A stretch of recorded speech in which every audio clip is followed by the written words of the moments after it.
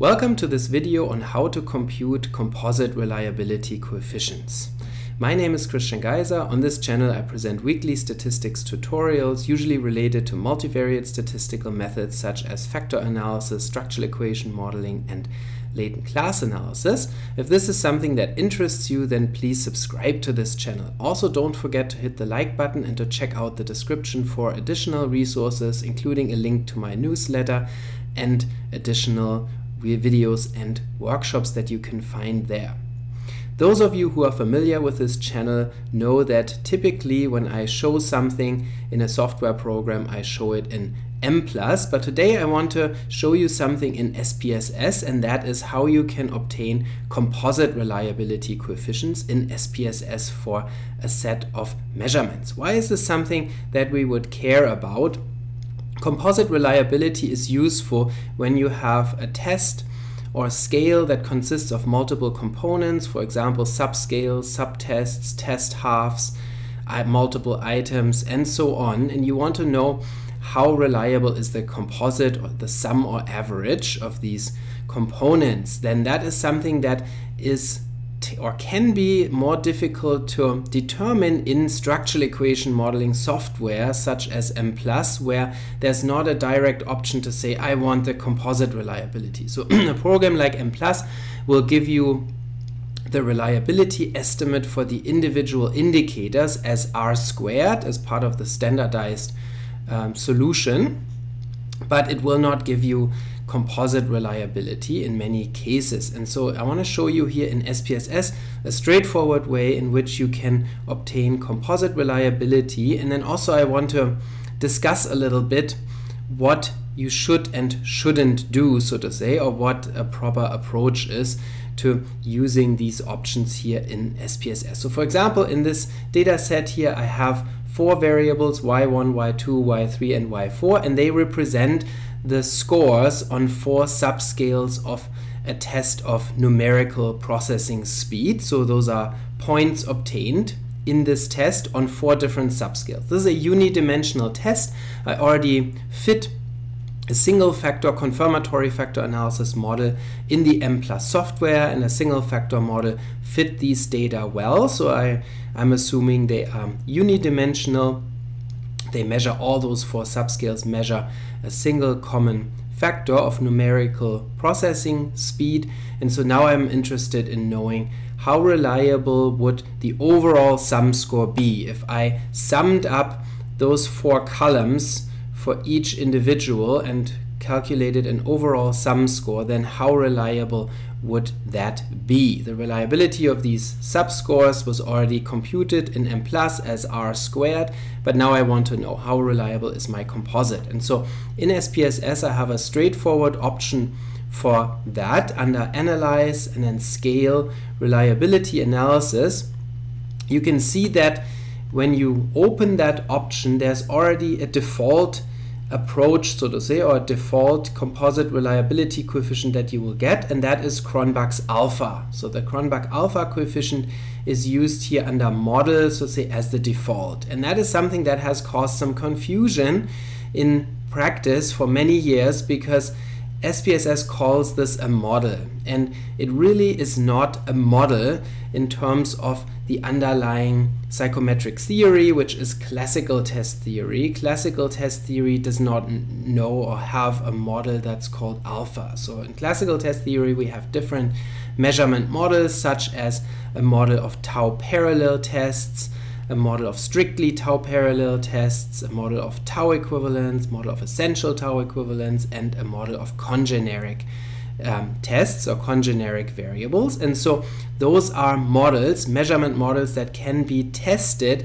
and each model is associated with a composite reliability coefficient that is appropriate under a given model. And so the problem in SPSS is that SPSS does provide model tests for different models, such as the parallel model and the strict parallel model, but it does not provide, currently at least, a test for the model that underlies Cronbach's alpha. And it doesn't even tell you which model it is that underlies Cronbach's alpha. And so there's here a confusion that arises from the fact that SPSS calls some of the psychometric models by their actual names and others not. So here, for example, it leaves us in the dark as to which model underlies Cronbach's alpha. And so I'm going to tell you, so say what models those are. So for alpha to be appropriate, your variables would have to follow the measurement models of tau equivalence or essential tau equivalence of classical test theory. And so that means that in order for alpha to be an appropriate measure of composite reliability, those test score variables here would have to follow a single factor model with equal loadings. So tau equivalence means that the variables share the exact same true score variable, and that implies that the factor loadings on a single factor model would all have to be equal. So you can test that, for example, in Mplus by fitting a single factor model in which all loadings are fixed to 1. Then you have tau equivalence or essential tau equivalence, depending on whether you estimate the intercepts or means, we could say, for the variables freely, or whether you constrain the means to be equal. So strict tau equivalence means that you have equal loadings and the means are constrained to be equal, and essential tau equivalence means you do have equal loadings but the means are estimated freely. I also have videos on those models and how they are fit in Mplus. If you're interested in that, check out my playlist for classical test theory in Mplus, and there I discuss this in greater detail. And so what this means is that for tau equivalence and essential tau equivalence, SPSS does not provide a model fit test here. You have to test these models yourself in, for example, Mplus to see if they fit. And SPSS will give you Cronbach's alpha no matter whether these models fit the data or not.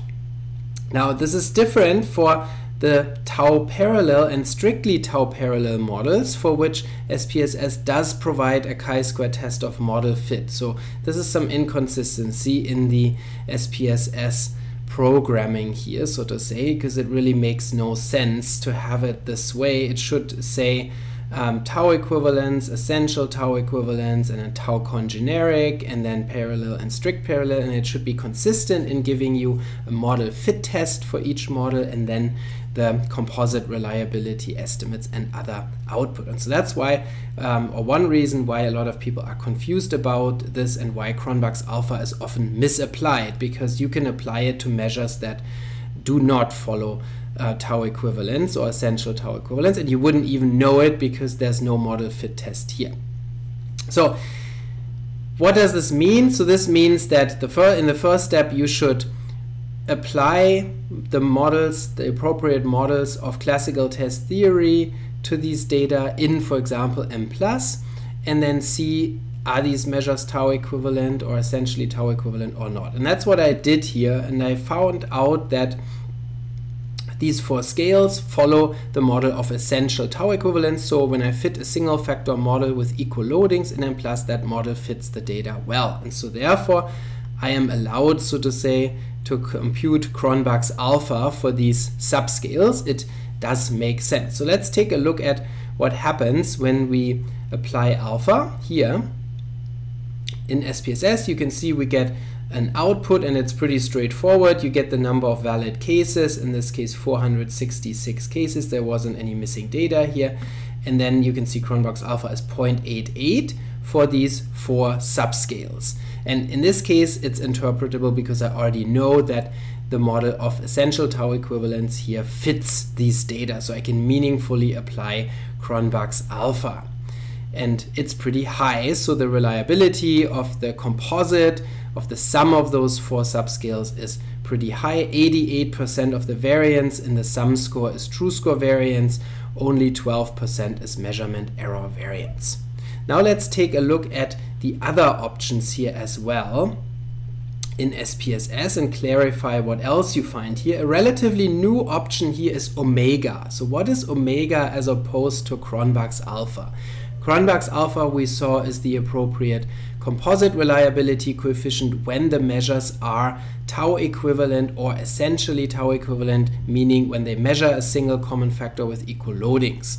Now omega is a composite reliability coefficient for a slightly less restricted case, and that is when the variables only follow the classical test theory model of congeneric variables. So congeneric measurement means that they still measure a single common factor, so meaning they're still unidimensional, but they can have different loadings, so different factor loadings, because they maybe have different scaling, they come in different units of measurement, and so on. So for measures that are only congeneric, you could use that option and not alpha, and that would make sense because alpha is a lower bound only for congeneric measures, meaning that alpha could underestimate the reliability of the composite if the measures are only congeneric but not tau equivalent, or essentially tau equivalent. Now, once again, SPSS will not give you a test of model fit, so you can always apply omega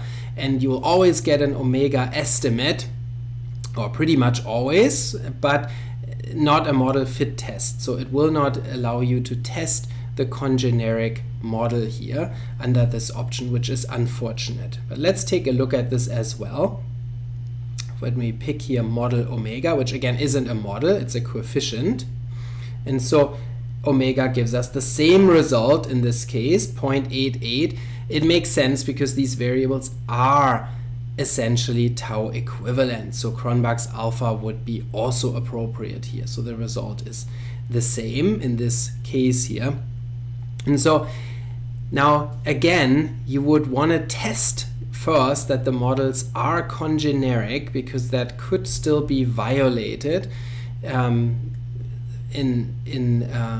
any situation, and SPSS does not give you a model fit test here for these types of models. But it is practical to compute these coefficients once you have tested the congeneric model and or the essential tau equivalence model. Now let's take a look at another option here as well, so that you can see the differences. So what if we picked the parallel model for these data, which really is a model? So that's a model of classical test theory where it implies a single factor model with equal loadings and equal error variances. And so let's see what SPSS gives us in that case. So you can see here that in that case we get a test of model goodness of fit. It's a chi-square test that is here, the value of which here is 26.556. The degrees of freedom for this model are 8 degrees of freedom, and we have a p-value that's smaller than 0.001. So this is really what should be done for all the options here. So now SPSS behind the scenes fit a single factor confirmatory factor analysis model with equal loadings and equal error variances to these data and determine that this model does not fit. So these variables are not parallel in the sense of classical test theory, and so therefore this model shouldn't be used. Now you can see here that there's also a composite reliability given for the scale called reliability of the scale, and in this case it's the same as what we got through Cronbach's alpha and McDonald's omega, 0.88. So there's not a difference in this case, but there could be, because these measures really are not in line with this model. This model is rejected for these data because the chi-square test is significant. So really what I would like to see is that in the future SPSS would add those types of model goodness of fit tests also for the alpha option and for the omega option, so that the relevant measurement models could be tested first, because otherwise people might misapply these coefficients. Oftentimes you see that people fit Cronbach's alpha, or not fit, or compute Cronbach's alpha or McDonald's omega for scales that are not unidimensional, where